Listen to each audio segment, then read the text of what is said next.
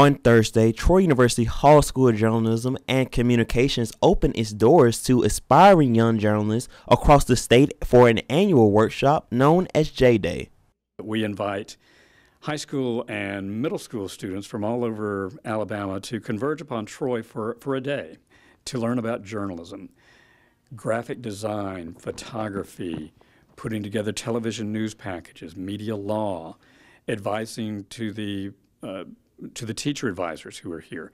It's a day set aside just for journalism for our students that come here. Students were able to go visit different workshops and seminars during J-Day, and one student talked about one of the workshops in particular that she thought was beneficial for her once she returned back to her high school. So far I won a yearbook and it was pretty good. We learned about all types of photos and backgrounds and how to just make our yearbook better.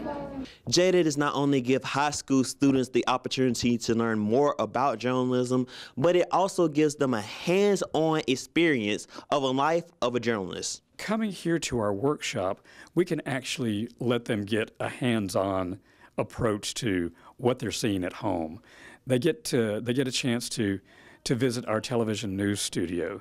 They get a chance to work in our newspaper, our computer lab, hear lectures from people in the business. So it's not just someone getting up in front of a classroom and talking for a few hours.